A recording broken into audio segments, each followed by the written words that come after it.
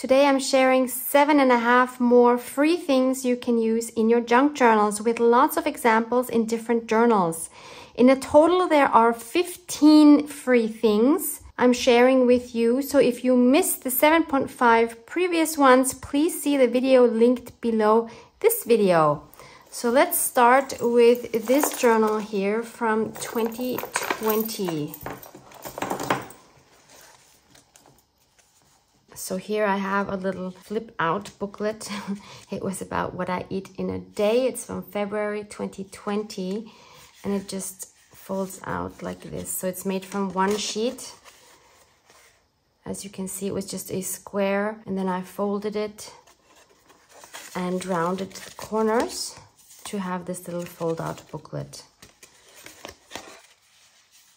So booklets don't always just have to open like a regular book. So yummy what I was eating. I should do more of this again. Wow, this makes me salivate. Good to have a reminder. But I must say I don't use booklets that often in my journals because of course they do create quite a bit of bulk. So keep that in mind. I added a little booklet into this cute pocket. Tied it with some fluffy yarn. The cover is made out of wallpaper. I used a 3-hole pamphlet stitch and just added some fun papers inside to make like a mini journal.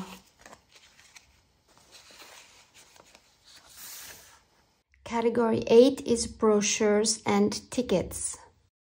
So going back into my current planner, I have added a few in here. So for example, here I have a ticket of Disneyland Paris and I glued that down as a pocket into which I added some more train tickets from Paris.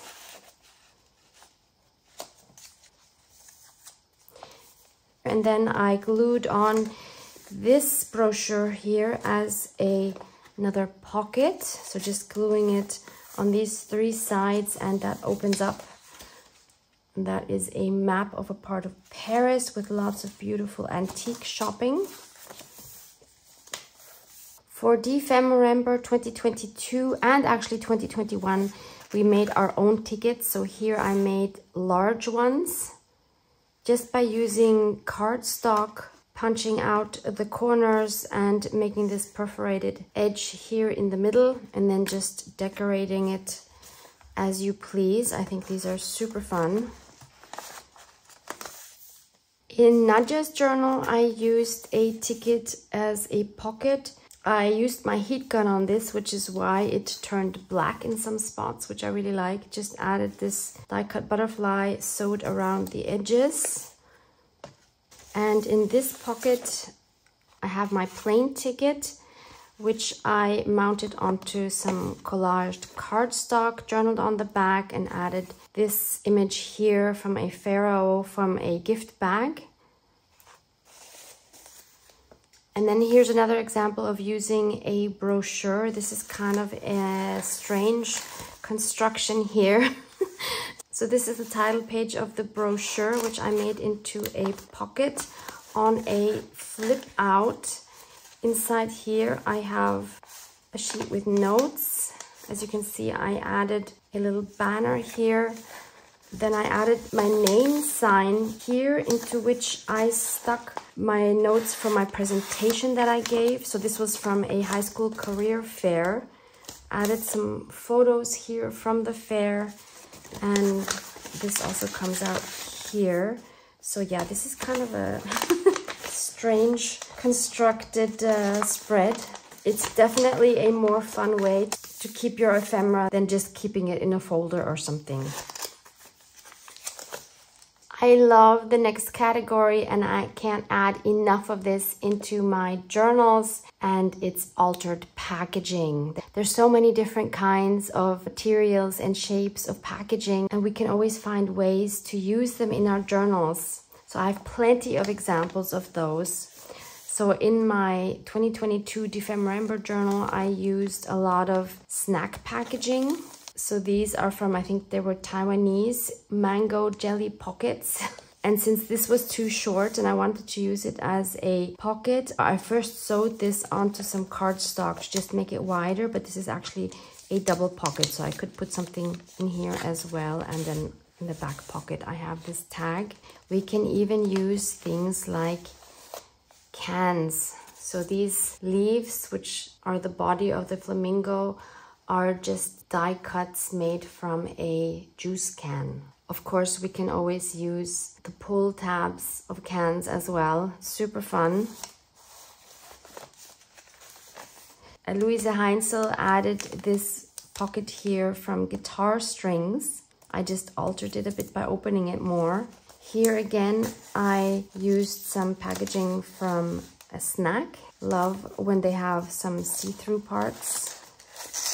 You can collage on them as well. Again, a pocket. This one is made from Genmai Cha, so it's loose green tea with roasted rice. Again, a little bit of collaging and a fun window.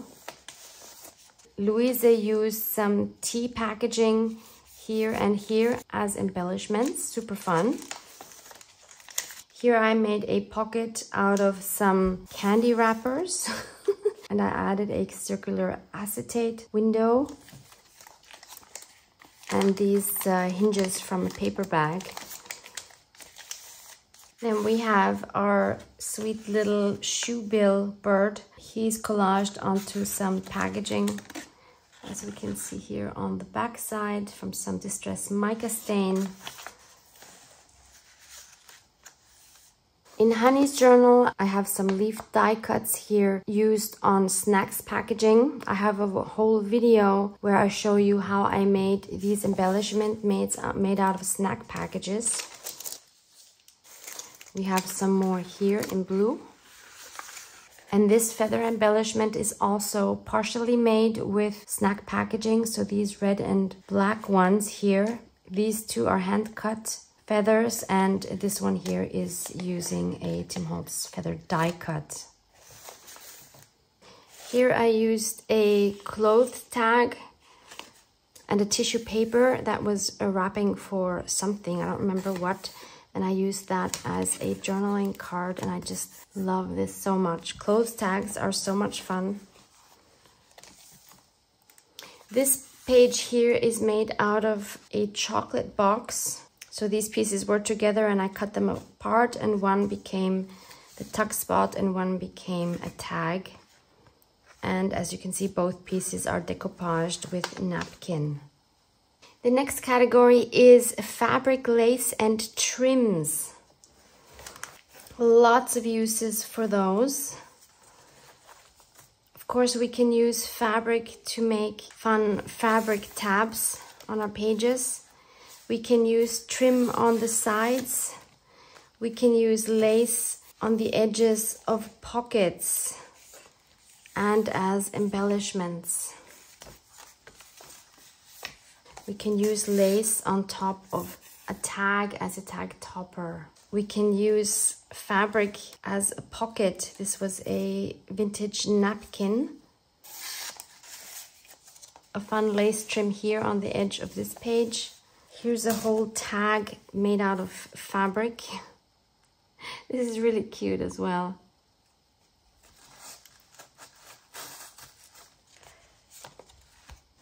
You can use lace as a tuck spot. Again, a trim here as an embellishment.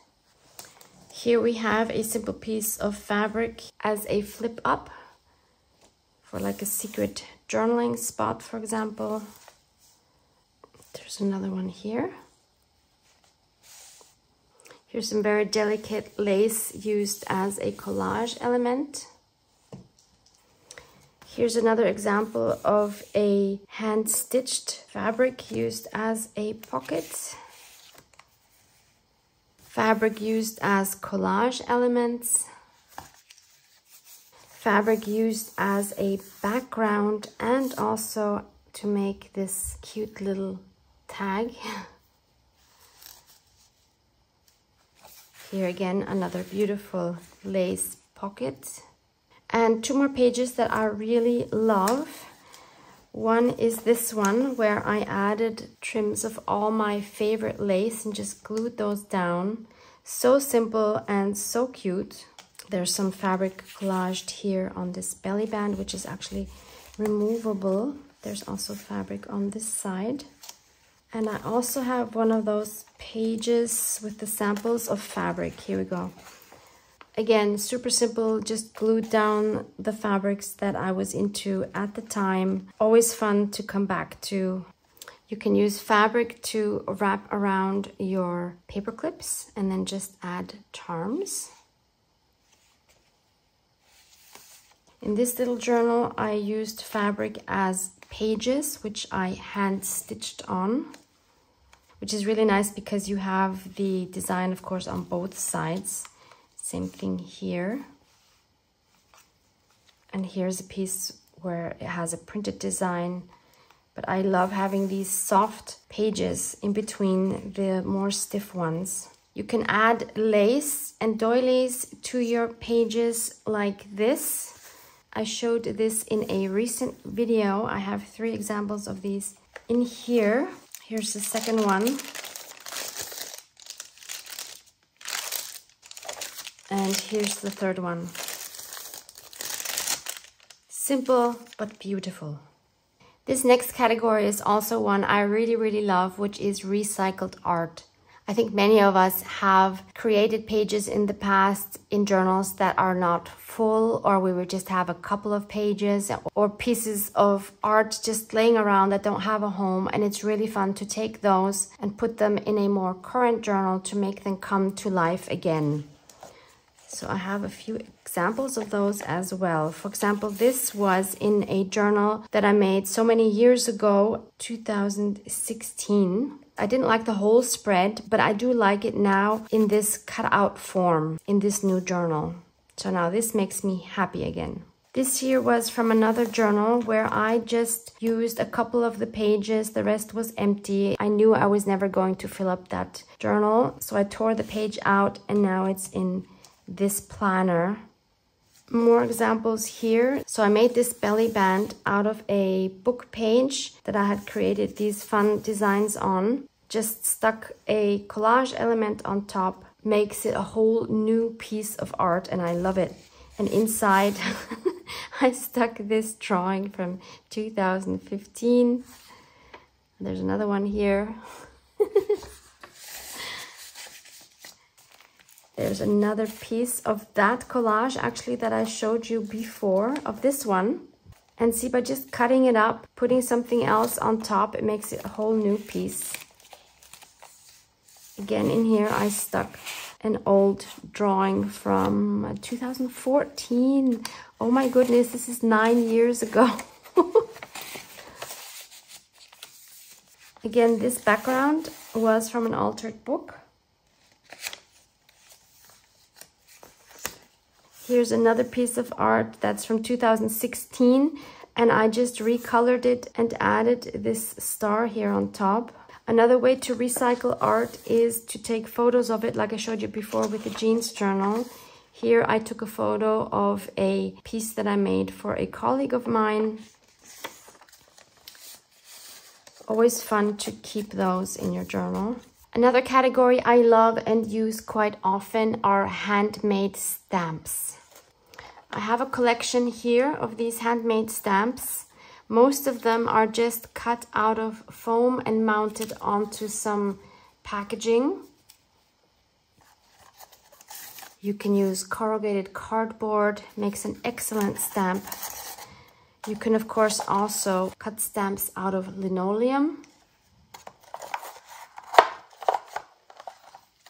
Or you can make them out of this type of rubber, which is similar to an eraser. And of course, you can make stamps out of old erasers as well. Lots of fun options for you there. So even just circular shapes like this are a really fun element. I used my handmade tree stamps quite a bit in my December 2021 journal here. So here's an example of one of my small tree stamps, and again I have a whole video dedicated to how I make my tree stamps.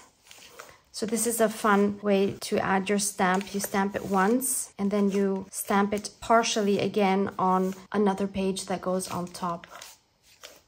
Here I used my tree stamp on a jelly plate. Here's another one as a collage element on a book page colored with watercolors. Here's one of a bird on a tuck spot where I added a sparkly bead for his eye. Here's an example of the negative. So I stamped it and then I cut around it, and that makes a fun element, especially when you have an interesting background behind it. Here's another one used as a focal point in a collage. This was stamped on collage fodder I received from my friend Honey. There's another one here. I usually will stamp these, as you probably noticed, in black because it's just such an interesting contrast. Another really fun category is, of course, buttons, especially if they're vintage, and you can just cut those off your old clothes, your children's clothes, your friends' clothes. Of course, you can also find these very cheap at flea markets. We can add them as dangles to our journals.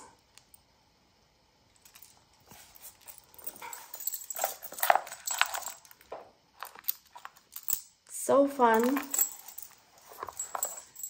We can add them as part of a closure like I did here. So I cut this part off of a girl's jeans jacket and this comes off completely. So there's one here and one here that I can just fasten this onto.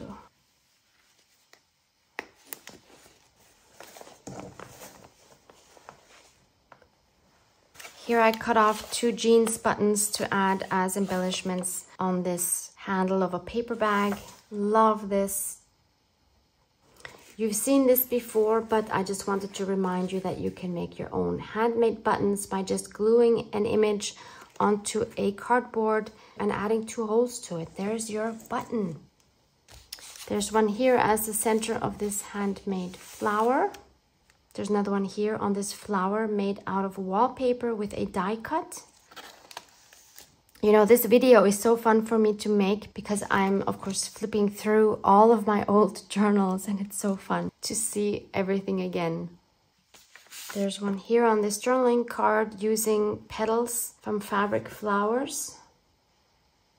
I also used the button here on this tuck spot and on this flower again from fabric flowers that I have taken apart. Another great category is postage stamps. We can collect them when we get them on letters in the mail, or maybe we have inherited some from our families. What I find really helpful is to have my stamps sorted by color. So then when I'm looking for a specific color for a specific collage, they are very easy to find. Some of these are organized by category. As you can see, these are all my floral ones. And if you're not sure how to take your stamps off of the letters, I have a video showing you how to do that as well.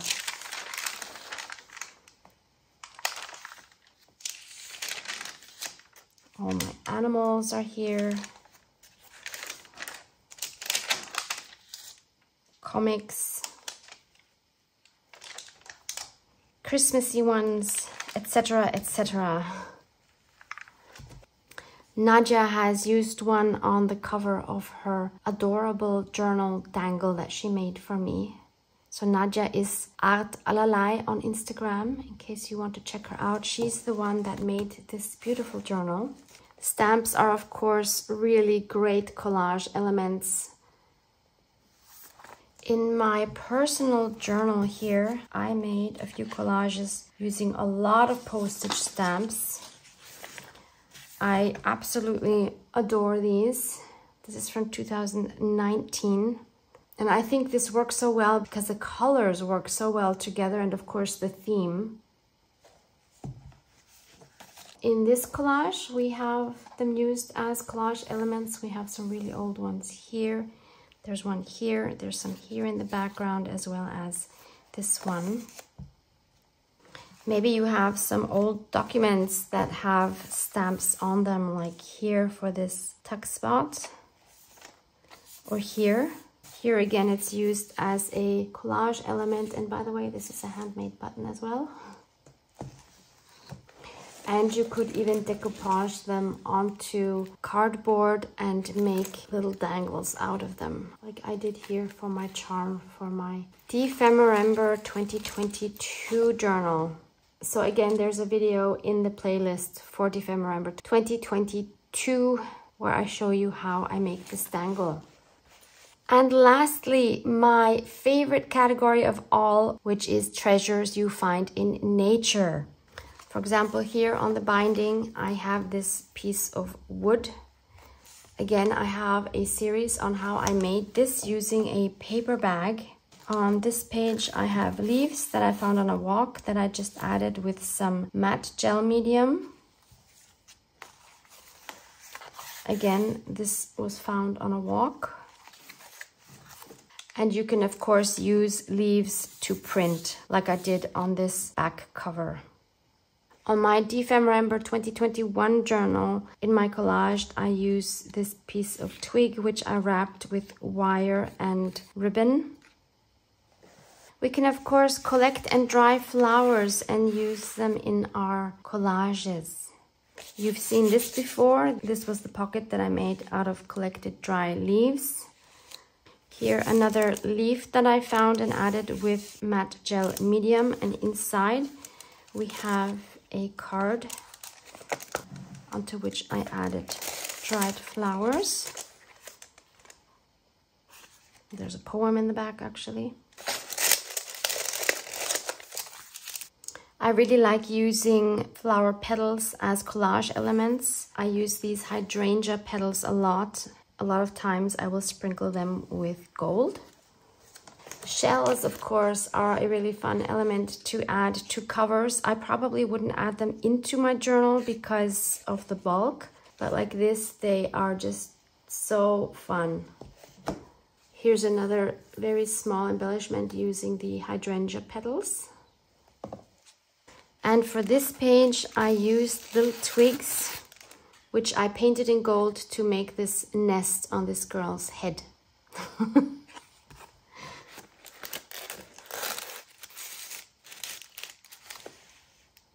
In this collage, the nest is made out of, I don't know what the correct term is, but it's like seagrass that I found in the Red Sea on a vacation in Egypt. So always look for things you can find when you're out and about. They are so fun to use in your journals. So next time, before you buy all the things, check what you have at home. I'm sure you have much more than you realize. And maybe also just go through your old journals to get re-inspired with things you used to use but you kind of forgot about. Love you guys. Mwah, mwah.